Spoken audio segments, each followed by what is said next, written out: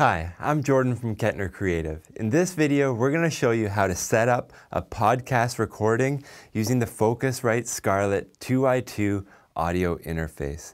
Now, for the purposes of this video, we're going to make some assumptions here. We're going to assume you have two in-person guests. For that, we're going to use a Shure SM58 and the Rode PodMic. They're both great sounding $100 microphones. They have very different attributes, but if you're doing a home podcast or recording with your voice, these two are very capable microphones. So we're going to plug both of those in for this. And also we're going to multi-track record using GarageBand on my laptop.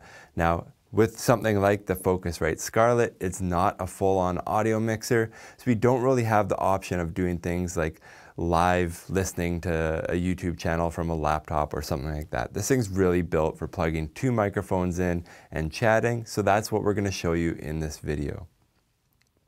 We're also going to show you how to connect a headphone splitter because, like we said, we have two in-person guests, so what if they both want headphones? This unit only has one headphone output, so we're going to plug that in as well.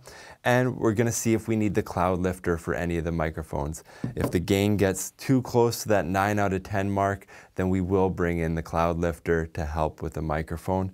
Just because this audio interface especially, it does get quite noisy once you push it past 9 out of 10. So the Cloudlifter might help us there. And then we're going to plug everything in with the Focusrite Scarlett pointed up just for the benefit of the overhead cam. But since the USB input is on the back, we're going to try plug everything in, then we'll connect it to the computer. It's a little bit backwards from usual, but I think it'll offer a better visual as to what I'm doing and the order of operations and what I'm thinking about when I do it. And then we'll multi-track record in GarageBand and give you some tips for how to export from GarageBand as well. Okay, so the first thing that we're going to do is we're going to connect the Shure SM58 microphone to the first channel of the Focusrite Scarlett 2i2 USB audio interface. I'm going to plug this in.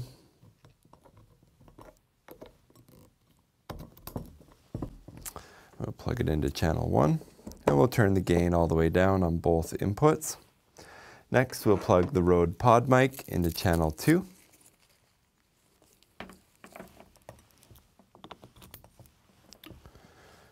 Okay.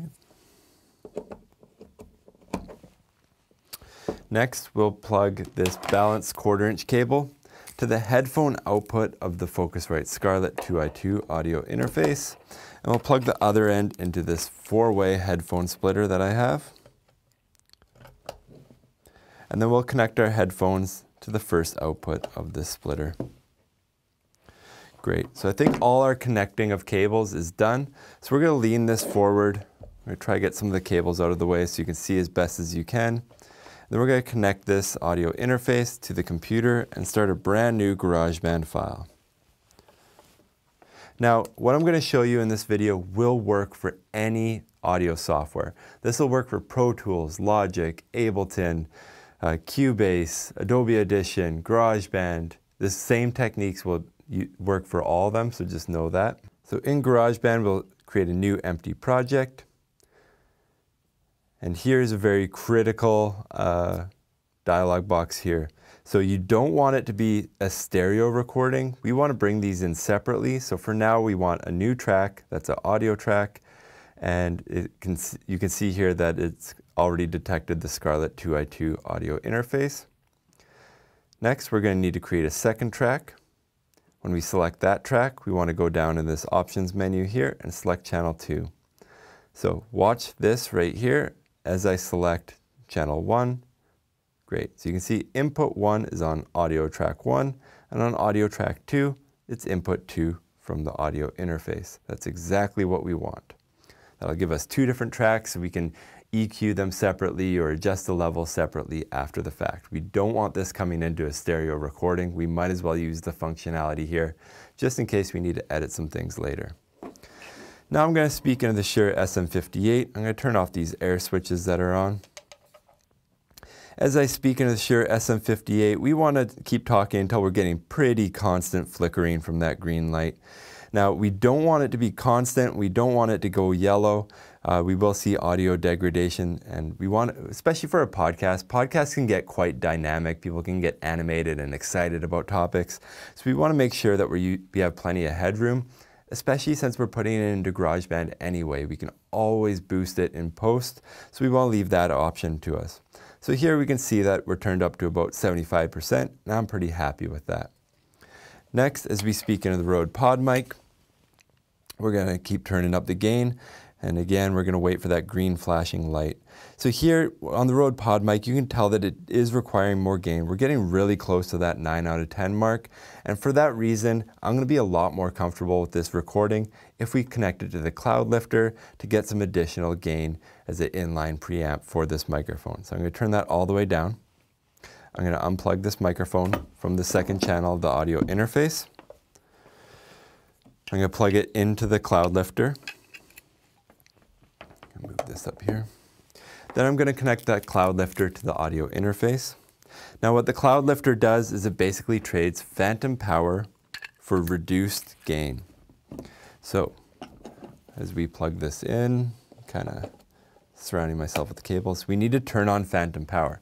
Now this is a good point to raise about this audio interface, is with something like a Shure SM58 that's a balanced dynamic microphone, we can still have one microphone with phantom power from this audio interface and one without. That won't hurt anything at all. With things like ribbon microphones or some unbalanced dynamic microphones, which are extremely rare, you can run into issues. But for this, we are just using a plain old SM58, so we can send it phantom power. We turn that on. That won't help this microphone in any way, but it will not hurt it either. Okay, so phantom power is on, so that means the Cloudlifter is activated. So now we're going to speak into this Rode PodMic, keep turning it up, and there you can see that we're getting a really healthy level again. Now we're like just a hair over 50%, maybe we're 55%, where before we were at 90%. So the Cloudlifter is clearly doing its job here, and this is going to be much more helpful for us when we record. Now with the Rode PodMic as well, you do have, well, with both mics, actually you have the option foam filters for them, but we're just going to leave them both factory default for now. Okay, so now as we go over to our computer, I'm going to speak into track 1. So for some reason the meters aren't moving, so I'm going to hit Alt-D or Alt-T, there it is. So we hit record enable, and then for both microphones, we're going to arm them. Just a single click on that, and now you can see that they're both receiving level and they're ready to go. So this is me speaking into the Shure SM58, and this is me speaking into the Rode PodMic. So there, we're seeing the green lights blinking, they're not going yellow, and we can see both of them separately moving in GarageBand. That's exactly what we want. So I'm going to take my headphones here, put them on. We do have some monitoring options that I want to discuss with this Focusrite Scarlett as well. We have this direct monitoring button. So I'm going to single click that so there's a single circle lit. What this will do is it'll put both microphones into both ears. Since we're sharing a headphone splitter, I think that's the best option. So we're going to leave that setting on. The other option would put one microphone in one ear and the other microphone in the other ear, and that would be kind of confusing, I think, if we're just having a natural discussion for a podcast. So I'm going to leave the first option enabled. That allows us to hear what we're doing here as we record the podcast. So back over to GarageBand, I'm going to hit record. You see it's recording now. So this is guest number 1, speaking in a Shure SM58 dynamic microphone. You can see that there is some crosstalk. The Rode is picking it up as well, but don't worry about that. These microphones would be facing apart.